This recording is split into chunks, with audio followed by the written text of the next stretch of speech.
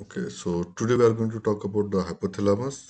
It's one of the important structures in our brain which gives a house for the various important regulatory uh, vital centers which regulates the functions of the heart or respiratory centers, like regulation of the osmosis or temperature regulation. All those things occur in the hypothalamus, and it is one of the important structure for maintaining of homeostasis.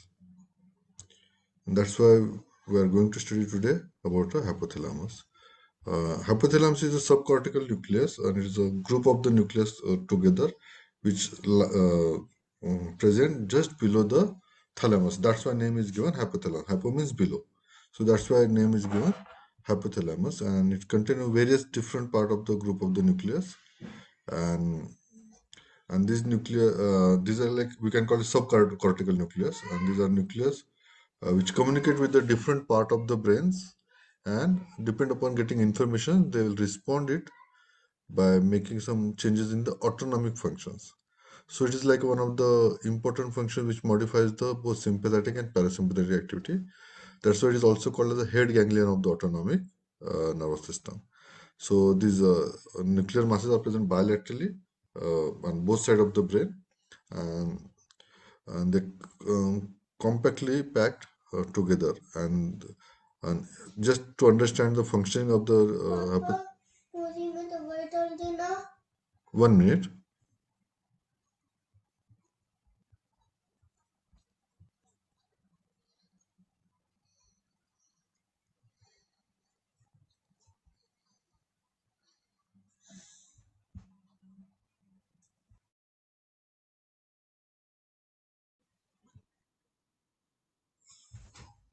So to understand the function of the hypothalamus, first we need to understand the anatomy. Here I will not go and describe detail of the anatomy, just useful anatomy which make you understand the various functioning of the hypothalamus. So first we see the boundaries of the hypothalamus. Superiorly, hypothalamus, as I said, is just below the thalamus. So it's separate. Superior thalamus will be there, and separate thalamus from the hypothalamus circle by the hypothalamus through the hypothalamic sulcus. Inferiorly, it just present on the roof of the third ventricle. So inferiorly, there is a third ventricle, floor of the third ventricle will lies, and it separates in different structure which lies in this third ventricle, like tuberous cerebrum, infundibulum, and also mammillary bodies. Then medially, it is separated from the part of the third ventricle, wall of the third ventricle. Laterally also, it is in close contact with the internal capsule, which carries the various five tracts, ascending, descending tracts in that. That structure will be very close to the hypothalamus. Anteriorly, there is anterior commissure and laminar terminalis. So posteriorly, it merges with the ventral thalamus and also forms a part of the mammillary bodies.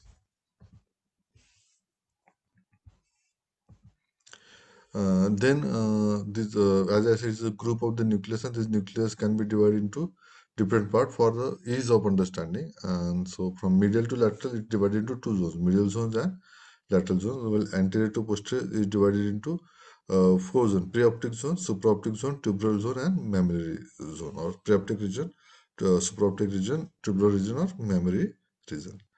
Now, this preoptic region is lies between the media laminalis till the preoptic nucleus, while supraoptic region is lies just above the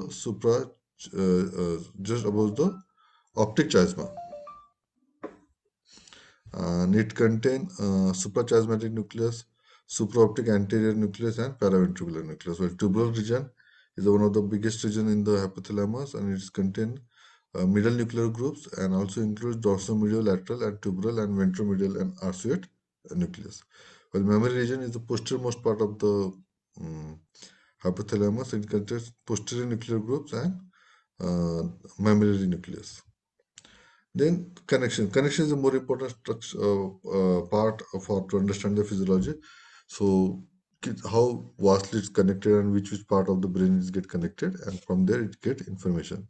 So first afferent connections, that connections which comes to the hypothalamus. So it get various fibers from the limbic system, and it medial forebrain bundle, which consists ascending and descending fibers, and also it get fibers from the anterior olfactory area. So smell sensations का भी information hypothalamus में आते हैं.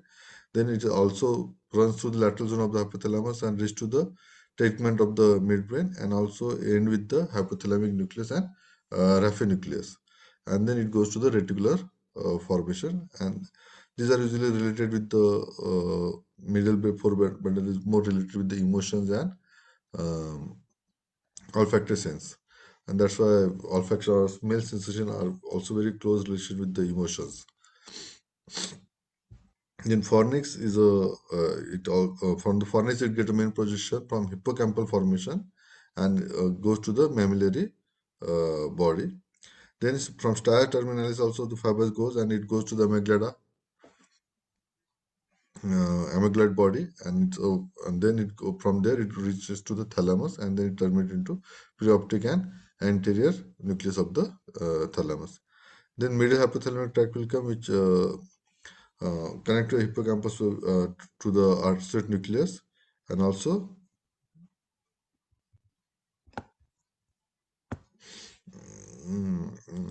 also forms a pathway between the stria terminalis and other major pathways from the medial hypothalamus. Then come to the brain stems. From brain stems, it comes to mammillary peduncles. These bundle fibers comes and connect the attachment of the midbrain to the mammillary body, and also fibers carries the taste sensations and general sensations from the spinal cord and brainstem centers to the nucleus tractus solitarius and also dorsal nucleus of vagus. Then dorsal longitudinal fasciculus of screws will come, and the fibers arise from the preaqueductal gray matter, and it's spread to the dorsal and caudal region of the hypothalamus. These fibers carries visceral impulses to the hypothalamus. Then middle forebrain bundle. These are the fibers which ascends from the midbrain and project to the lateral hypothalamic and preoptic nuclei. And this fiber also carries visceral impulses to the hypothalamus. Then catecholaminergic pathways. These are the pathways which release the adrenaline and noradrenaline, and this come from the locus ceruleus, and then synapses with the cerebrum and cerebellum. Then from cerebellum, this fiber project to the thalamic nucleus, and then goes to the hypothalamus and septal area and amygdaloid body and hippocampus. These are fibers are more related to the alertness or sleep wakefulness of the brain. Then there is a catechology fibers also comes from the supraoptic and paraventricular nucleus, and then it usually regulate the hypothalamus hormones of the hypothalamus. Then there is a serotonergic pathway is also there, which comes from the raphe nucleus of the pons, and then it goes to the hypothalamus, septal nucleus, and amygdaloid body, and also goes to the neocortex. And these also participate in the sleep-wake cycle. Then it also receives the fiber from the neocortex, that is called corticohypothalamic fibers, and it comes from the different areas of the cortex, more specifically from prefrontal area, orbitofrontal regions, and then it goes to the preoptic and paraventricular and ventromedial nucleus of the hypothalamus. Then we also get the fibers from the basal ganglia, from global pallidus, and pallid-hypothalamic fibrous forms and comes from the globus pallidus, and it diffuses into the different areas of the hypothalamus. Then it also gets from the thalamus, the thalamo-hypothalamic fibers, from dorsomedial nucleus and midline nucleus of the hypothalamus. So it goes to the different areas of the hypothalamus. Then it also gets fibers from the retina, like they call retina hypothalamic fibers, and it is projected into from the ganglionic cells of the retina to the suprachiasmatic nucleus of the hypothalamus through the optic nerve. Then fibers going output,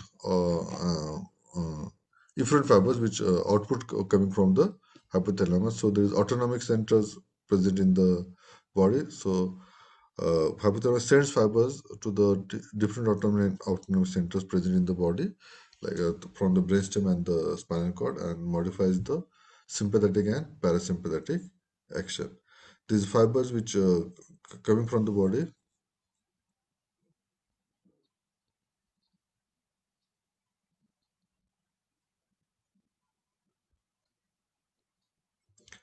include these centers include nucleus tractus solitarius, dorsomedial nucleus of the vagus, nucleus ambiguous, and parabrachial nucleus. And from there, the fiber again descend to the spinal cord and landed them into intermedial lateral gray matter of the spinal cord. And from there, it also modifies the sympathetic and parasympathetic activity. Then also fibers goes to the limbic systems, and it from the hypothalamus it goes to the various part of the limbic system through like stera terminalis, which has a connection with the ventromedial nucleus and amygdaloid nucleus. Then medial forebrain bundle, which connect the lateral hypothalamus to the septal nucleus, and then from there it relates to the hippocampus, and then through the ventral pathway it connect to the lateral hypothalamus with the amygdaloid nucleus. And these are more related to the memory and emotions. Then thalamus, the mammillothalamic tract will be there where the mammillary body connect with the anterior nucleus of the thalamus, and which then connect to the cingulate gyrus, and thus forming the component of Pape's circuit. This fiber is also responsible for the various emotions and behavioral aspects of the individual. Then tegmentum of the midbrain also connected to the mammilio-tegmental tracts and the mammillary body, and it terminates into ventral and dorsal tegmental nuclei of the midbrain. Then it also connects with neocortex. So just neocortex fibers are it also gives feedback to the neocortex, and it's almost different areas of the neocortex will be connected with the hypothalamus widely, and its main role is about the arousal. Then there is a direct connection with the pituitary gland. So there is a two-way of the connection, one is through the hypothalamus hypophyseal tract, where the large axon, neurosecretory axons will be there of the supraoptic nucleus and paraventricular nucleus, and these fibers directly goes to the posterior pituitary gland, and the hormones will stored in posterior pituitary gland. Then there is a tuberoinfundibular tract where fibers coming from the arched nucleus extend into median eminence and infundibular stem of the pituitary gland, and where they release the neurosecretory or neurohormones into the hypophyseal portal system, and where this blood take from the infundibular stem and it goes towards the anterior pituitary and modifies the functions of anterior pituitary gland. So from this chart, you can understand different connections like this hypothalamus and these connections coming from the neocortex, and again it goes back the neocortex. So these vast connections. Then limbic systems also has a different areas of the brain, and then again it goes back to the uh, limbic system. Then brainstem, the autonomic system. So there are vast connections. You can go through it in detail, and you can take a picture of this also, and you can read it. Then most important part of the this chapter is the functions of hypothalamus. Uh, Hypothalamus has various functions in the body, and can divide it into different like autonomic functions, endocrine functions, then maintenance of the sleep-wake cycle or maintenance of the circadian rhythm, then regulation of the food intake, then effect on sexual behavior and reproduction, then emotional and intellectual behavior, then regulation of the body temperature and regulation of water uh, balance. First, we see the autonomic functions. As I in start of the class already told, how the hypothalamus is considered as a head ganglion of the autonomic nervous system.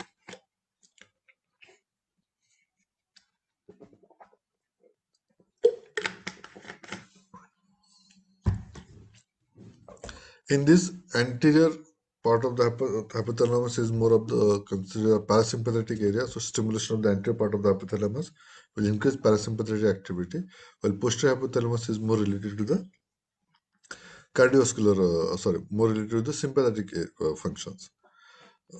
So whenever we stimulate, it will increase the sympathetic activity. So we'll see the how the autonomic nervous system operate the different part of the body. So first is the cardiovascular functions.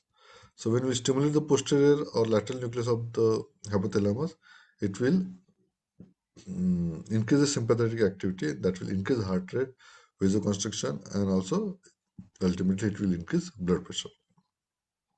Similarly, when we stimulate the preoptic area, that will increase parasympathetic activity and that will decrease heart rate, and also it will cause vasodilation and it will lead to decrease in blood pressure.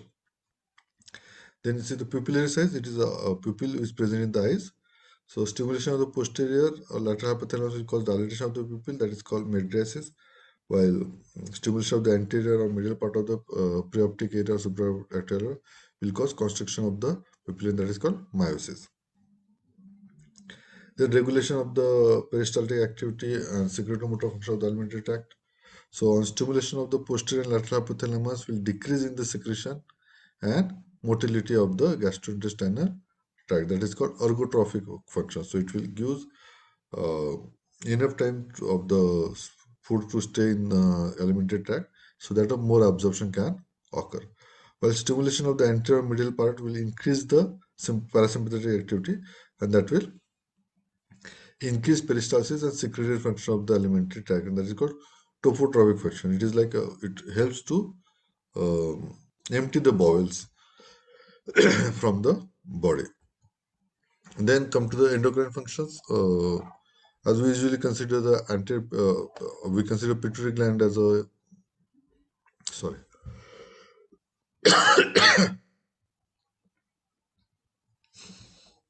As we consider the pituitary gland as a grandmaster of the endocrine orchestra, but pituitary gland is also under the control of the hypothalamus. And hypothalamus control both anterior pituitary and posterior pituitary. Anterior pituitary it will control by releasing the trophic hormones or inhibiting hormones, which directly reach to the anterior pituitary through the uh, hypophyseal portal system. So hypothalamus secretes the hormones into the tuberoinfundibular tract, and from there it goes to the blood, and through portal system, that hormone will reach in very high concentration into the anterior pituitary area, and this hormone will control the various functions. So the hypothalamus release the various releasing hormone. So hypothalamus release the thyrotropic releasing hormone. That thyrotropic releasing hormone will act on anterior pituitary and that will increase release of thyrotropic hormone, or also called as thyroid stimulating hormone. And that thyroid stimulating hormone will act on thyroid gland and increase thyroid stimulation or thyroxine release of by the gland. And this is how it will influence the function of the thyroid gland. Then it also releases the hormone which can act on adrenal cortex directly, not directly through the pituitary. So it will release a corticotropic releasing hormone, CRH. The corticotropic release hormone will act on anteropituitary, and that anteropituitary will release ACTH, adrenocorticotropic hormone. And that ACTH will act on adrenal cortex and increase releasing of the steroid hormones like mineralocorticoid, glucocorticoids, and that will affect the metabolism of the lipid, affect the metabolism of carbohydrate, affect the metabolism of the minerals, and ultimately it participates in the regulation of the glucose regulation, fat regulation, and also electrolytes regulation in the body. Then this hypothalamus also releases the hormone that is called gonadotropic releasing hormone, and that hormone acts on anterior pituitary, and that will causes the releasing of the FSH and LH, and that will perform various sexual function like maturation of the gonad, maturation of the genitals, and also formation of the sperms, release of the sex hormones, and release of the worm, and activation of the sperms. All those functions will be performed by these FSH and LHS. Apart from this, hypothalamus also important for the initiation of the puberty. So hypothalamus involved in initiation of the puberty also. So these are the various functions. Then hypothalamus also release the hormone like prolactin releasing hormone and prolactin inhibiting hormone also.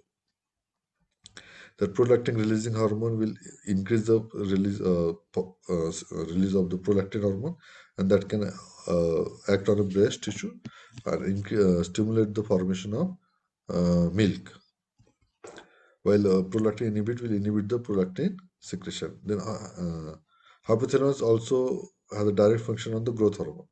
So hypothalamus releases growth hormone releasing hormone and also growth hormone inhibiting hormone. That both will release simultaneously, that can increase and decrease the growth hormone release. Then it also regulates the posterior pituitary functions. Hypothalamus forms the hypothalamo-hypophyseal tract, and they release directly at ADH hormone by supraoptic nucleus and also part of the paraventricular nucleus, and which is involved in release of regulation of the water and electrolytes in the body.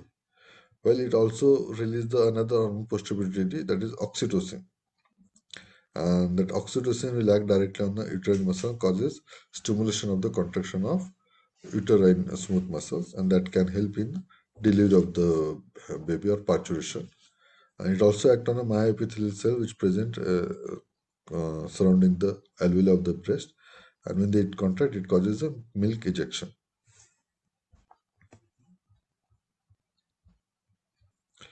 Then hypothalamus plays very important role in sleep-wake cycle.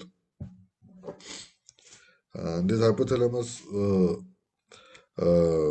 has a directly connection with the, it get input from the retina, it get input from the different part of the body, and stimulations like auditory stimulation, visual stimulation, that regulate the sleep and wake cycle, depend upon the timing of the area. Like we adjust also when we come from the one country to other country, and our sleep cycle will get adjustment. So there are different areas. It is wakefulness is like an inhibition of the sleeping cycle, and this is how it will causes a sleepiness and or inhibition. So is always we need to stimulate to keep ourselves awake. So when a stimulation of the wake center is lost, we'll immediately will fall into sleep. So there are many times if cause lesions to hypothalamus, it can cause severe coma. Then hypothalamus also plays important role in circadian rhythm. Sleep-wake cycle is also one of the part of the circadian rhythm, and there is like a various body functions are depend upon the timing of the day. So there is a biological clock present in our brain, and depend upon the timing of the day, different functions will be performed. Like moment you get in the early in the morning, even if you had a late night food also, then also you feel like if you are regularly having breakfast at 7 o'clock morning, then you start feeling hunger. Then whatever routine is will be almost fixed. नहीं मैं इतने बजे ये करता हूँ, इतने बजे इतने बजे.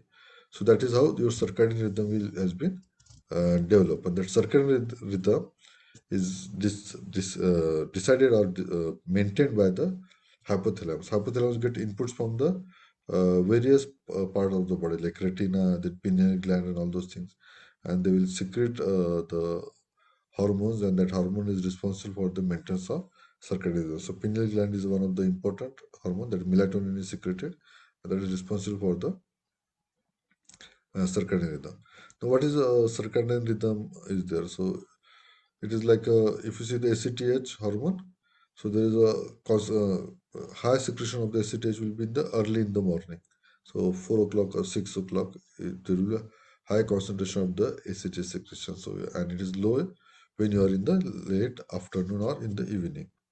So there is like daily variation you can see in individual.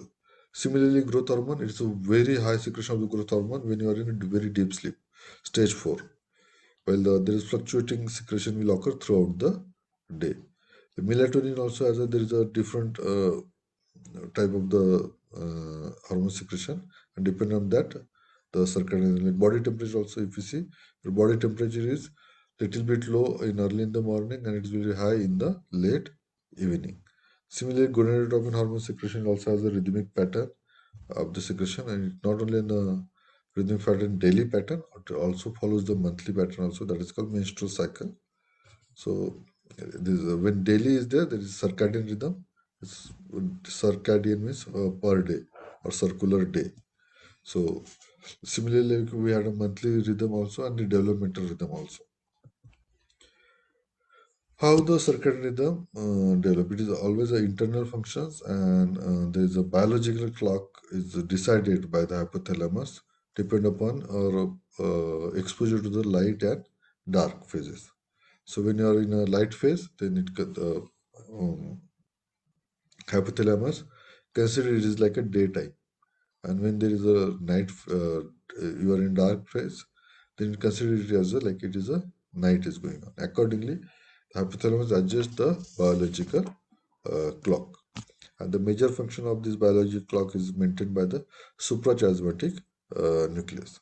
The suprachiasmatic nucleus get inputs from the different areas, like it get input from the eyes through retina hypothalamic fibers. It also get input from the lateral genomic body, which also get input from the retina. Apart from this, it also gets input from the different areas of the neocortex where activity is going on, all those things. Then other environmental factors will also affect on this your circadian rhythm, like your temperature. रात को थोड़ा कम temperature होता है, दिन में ज़्यादा temperature होता है. If you are having too high heater in night time, then it might affect your sleep cycle. Then meal timing, how frequently you are having a meal, that will give little bit hint to the suprachiasmatic nucleus whether it is daytime or night time.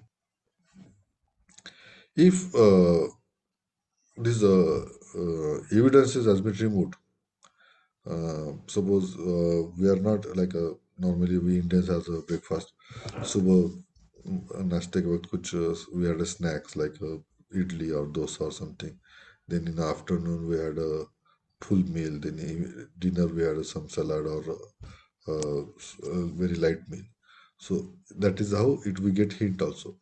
So there was a experiment has been done, and they were see normally what happened, rats are very active in night phase and they are very inactive in daytime. So what they did, they put the rat in a completely dark laboratory, and they never expose him to the light. Still he could able to maintain his circadian rhythm. The activity and inactivity is almost will be there, but once we destroy the suprachiasmatic nucleus, then that circadian rhythm will has been completely disturbed. Now, similar experiment we can do on human being also. We can keep him in a dark room, or we can keep him on a light room, or allow him to switch on, switch off the light on his own, but will not expose him to the daytime, or there will be no clock or nothing will be available, so there will be no hint of the timing for him. And we'll also give him meal on a regular interval every 4 hours, same meal. So that meal will also will not give him any hint. And then slowly his circadian rhythm will start disturbing. Now it is not like only light or dark phase will affect, but environmental factors are also important to decide, not to give the hint to the individual. Then how the circadian rhythm? Sorry. Then what is the significance of this circadian rhythm? It is very important to maintain the homeostasis. Just I'll give an example, like ADH hormone. There is a secretion of the ADH hormone is high when you are in a night time. So what will happen there if you are sleeping at that time and the high ADH secretion will be there? It will cause very less urine formation. That will not disturb your sleep. That's why you will get a very concentrated urine in the early morning. So all these has been adjusted so that life will be more comfortable and homeostasis will be maintained properly. Now in night we had a meal, and then whole night we'll sleep. So there's a quite fasting of 8 to 12 hours. For that, our body will keep on adjusting, having different hormones and all those things, so that we will not feel hunger, and also there is no hypoglycemia in our body. So as like according to that, it will start affecting. Similarly, circadian rhythm can show the registers to the various drug of particular timing, and so accordingly you should adjust your medicines. Then the circadian rhythm disturb when you travel from the one area of the country or world to the other area. with a very high speed. It will get adjusted if you are traveling through the cruise or something. So slowly will move, your body will get adjusted with the that circadian rhythm. But if we go with a flight and it with high speed will move from one place to other place, then this suddenly biological clock change. External clock will be different, and internal clock will be different. That condition is called jet lag, and that you will experience that jet lag for 7 to 15 days. Then come to the regulation of the food intake. Okay, before we'll go for the regulation of the food intake, we'll take a small break.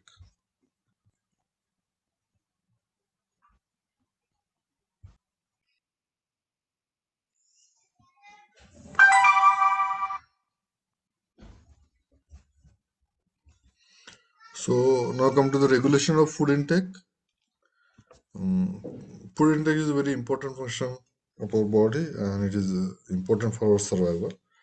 And it regulated by hypothalamus, and if it is properly regulated, it can also regulate our body weight. So food intake, regulation of food intake is also related to the regulation of our body weight when we are seeing it for the long period.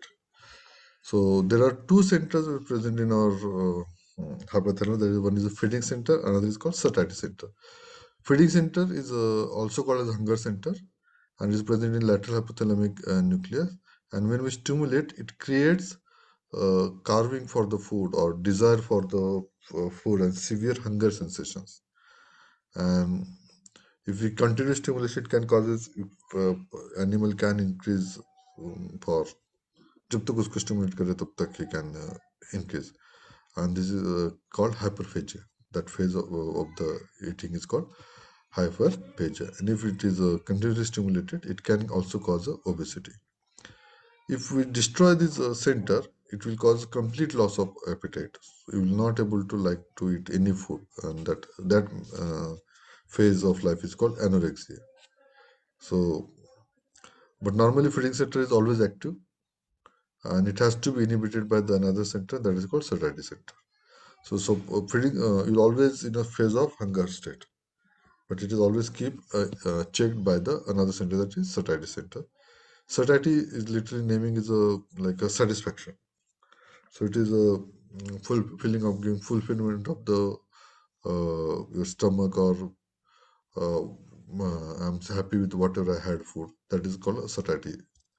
So it is usually present in the ventromedial nucleus of the hypothalamus, and when you stimulate it, will inhibit the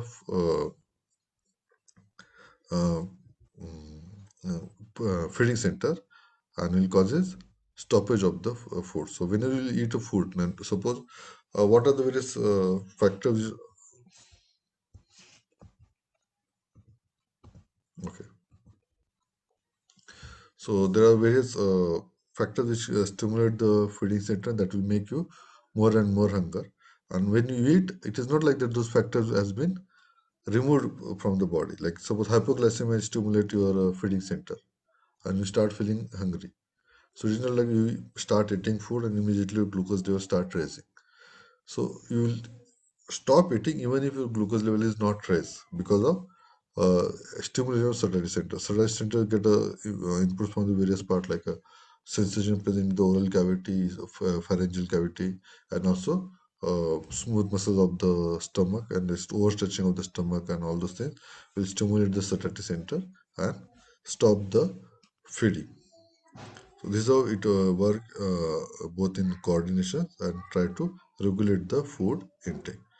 Now there are various theories has been postulated uh, regarding these food intake regulations. So one is a glucostatic theory. It is like a certain center act as a glucoreceptors and when are and utilizes the glucose by the this cell, and when there is a decrease in the glucose supply to the satiety center, it will causes a decreased activation of the satiety center, and that will cause no stimulation of the satiety center, and that will uh, remove the inhibition from the feeding center, and a person will start feeling hungry. And now once we had a had a food and there is increase in glucose level, that will increase activity in the circadian center, and that will inhibit the feeding center, and you may get a feeling of fulfillment. But the problem is that it will take much more time to increase your glucose concentration in the food before we'll get a fulfillment center. So that center stimulation of hunger can be explained, but fulfillment is cannot be explained by this theory. Another theory is a lipostatic theory, where the hormone is secreted by the adipose tissue, and that is called leptin. Or also, this feeding center is respond to the level of fatty acids and amino acids. So when there is decreased concentration of fatty acid and amino acid, it will cause overstimulation of the feeding centers, and, and that will be uh, uh, uh, increased desire for the food. The another as well, adipose tissue cells secretes one hormone called leptin. This leptin act on a hypothalamus, and it will decrease the release of the another hormone, or we can also call as a neurohormone, that is neuropeptide Y. And this neuropeptide Y will directly act on a feeding center and decrease food intake. So this is how, when more adipose tissue will be there in the body, there will be more leptin will be there, and there will be more inhibition of the food intake, and it will try to regulate the body weight. When there is less adipose tissue, there will be less leptin, and it will stimulate the more food intake. This is how it will try to maintain your body weight on long-term basis. The problem with the leptin is that leptin has a first order kinetics when it moves through the blood-brain barrier. So after particular concentration, leptin cannot increase the concentration inside the brain, and because of that, when you become obese, even if you high leptin concentration in the blood, but if the concentration in the brain will be very low, and that will not enough to stimulate your feeding center. Then there is a gut peptide theory. So whenever you has a food into the stomach, it will release the various polypeptides, and also called as GI hormones like glucagon, cholecystokinin, GRP, peptide Y, somatostatin, and they act directly on the hypothalamus and inhibit the food. This is quite a fast response as compared to glucostatic or lipostatic theory. So, moment you add a food, all these hormones are released immediately that can act on a hypothalamus. Hypothalamus also has a receptors for both cholecystokinin A receptor, cholecystokinin B receptor already present in the hypothalamus, and they play in the role of maintaining the both feeding center and circulatory center activity. Then there is a thermostatic theory where the body temperature regulates the food intake. Like the fall in the body temperature will increase food intake, while rise in the body temperature will decrease in the food intake, and that is how we try to maintain the balance between the food intake. Then there is a role of the neurotransmitters.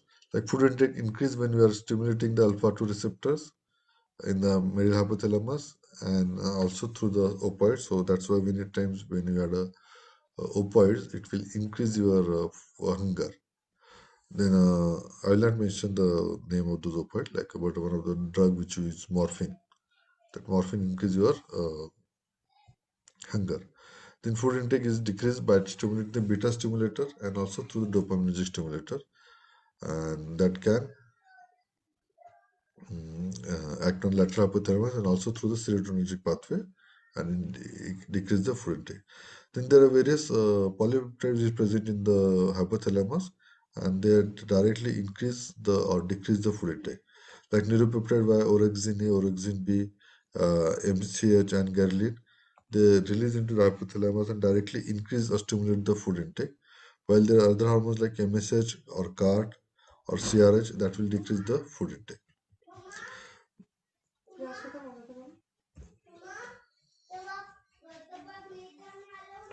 Then come to the regulation of the sexual behavior or reproduction.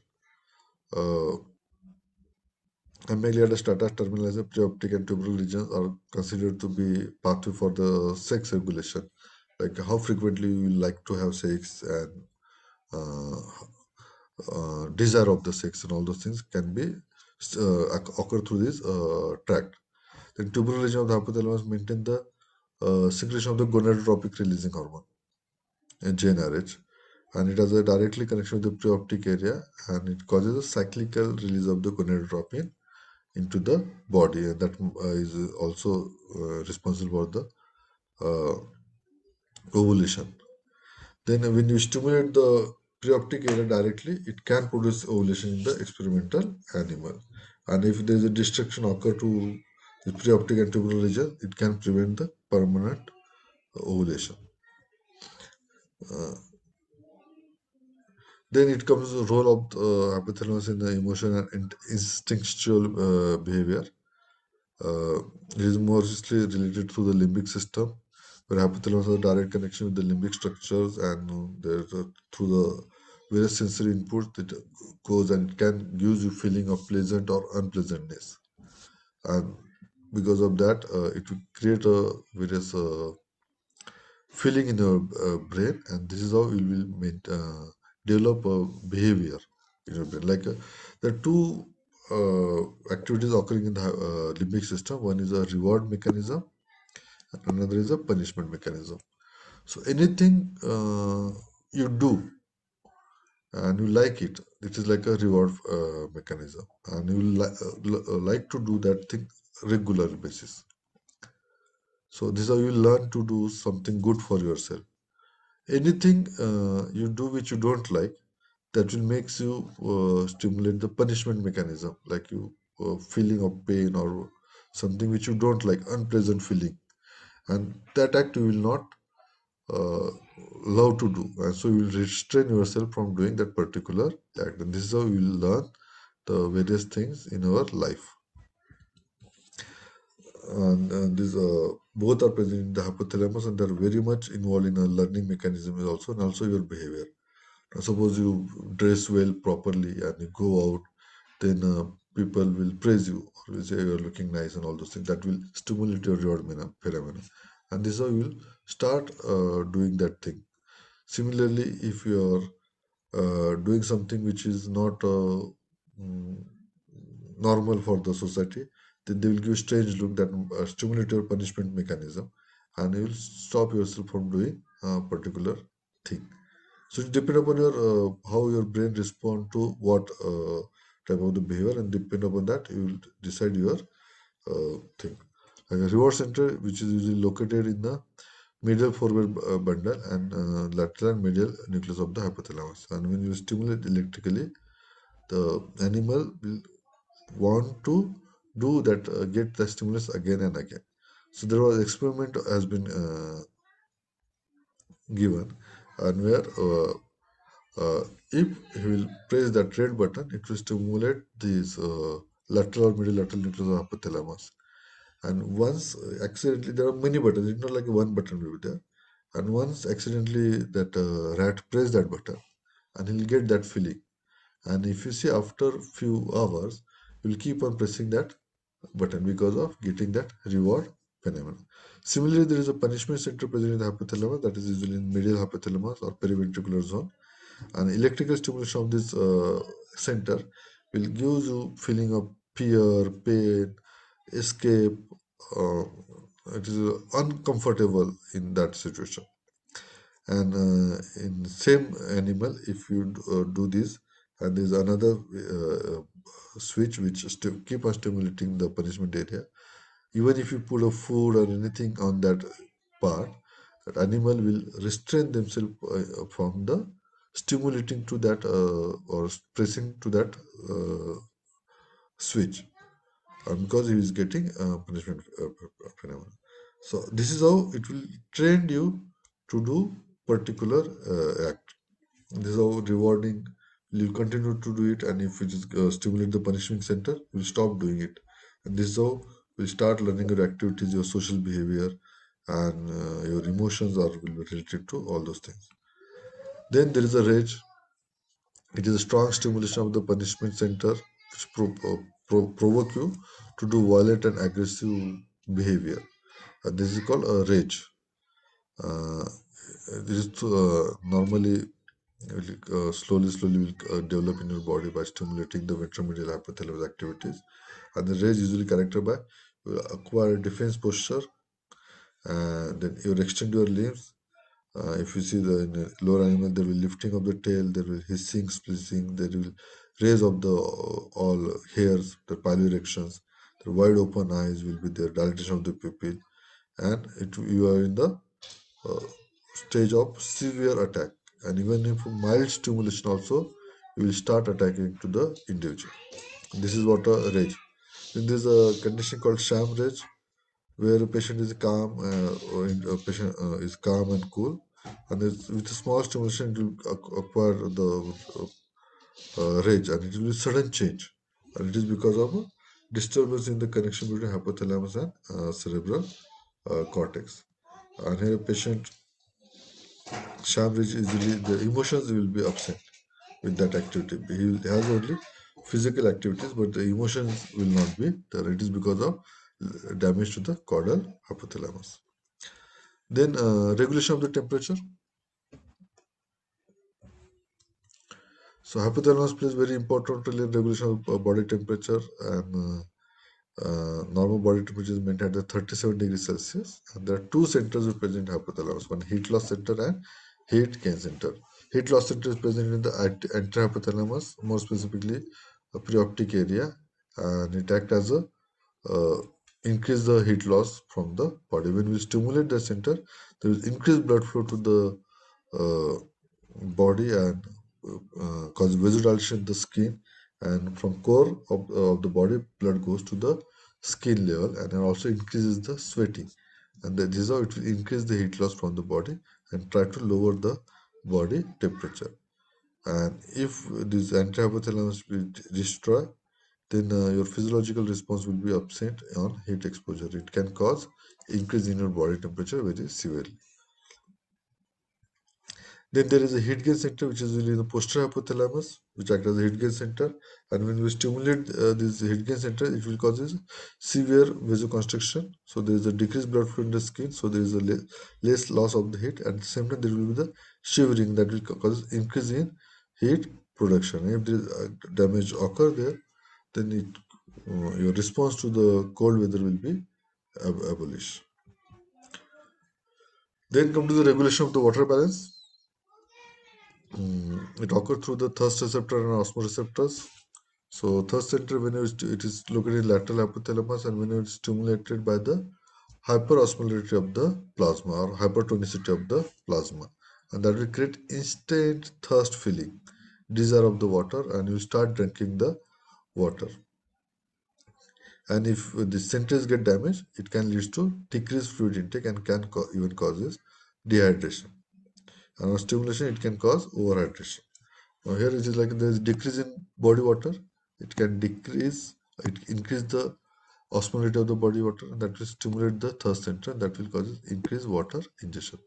Similarly, it will also stimulate the osmoreceptors, and that act on a posterior pituitary, and it will increase AD secretion, that will decrease urine output, and it will try to maintain the normal body water content. Then osmoreceptor, it is located in supraoptic nucleus, and it is also stimulated by the hypertonicity. And when you stimulate the osmoreceptors, it will increase the ADH secretion, and the ADH secretion act on the kidney and causes increased sodium and water reabsorption. Then come to the applied aspect of the hypothalamus.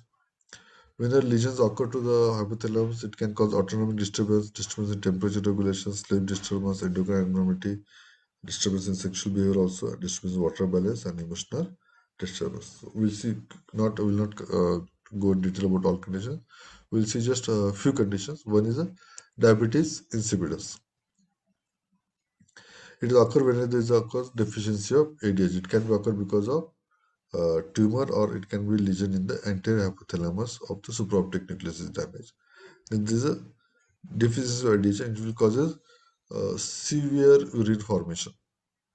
And as the urine they will keep on loss from the body, salt and urine, it will causes excessive thirst also. So there is a uh, polydipsia and also polyuria, but it is not a diabetes. Diabetes mellitus nahi hai, it is diabetes insipidus. Diabetes mellitus, it is occurred because of increased glucose level. Then come to the narcolepsy. It is a abnormal sleep pattern when there is a damage occurred to the hypothalamus, and here patient has a unresistible desire to have a sleep, or we can call it attacks also. It's like a he could not control. He will just sleep. He will talk, suddenly he will sleep. He will driving, and suddenly he will sleep. And the sleep will can stay within for few seconds, or it can stay up to 20 minutes. There is a cataplexy, is a sudden outburst of the emotions like anger, fear, or excitement, uh, along with the narcolepsy. And this attack lasts for a few minutes, and then suddenly there will be the loss of, uh, there will be no loss of the consciousness. So that's all for the hypothalamus. Any questions? Any doubt?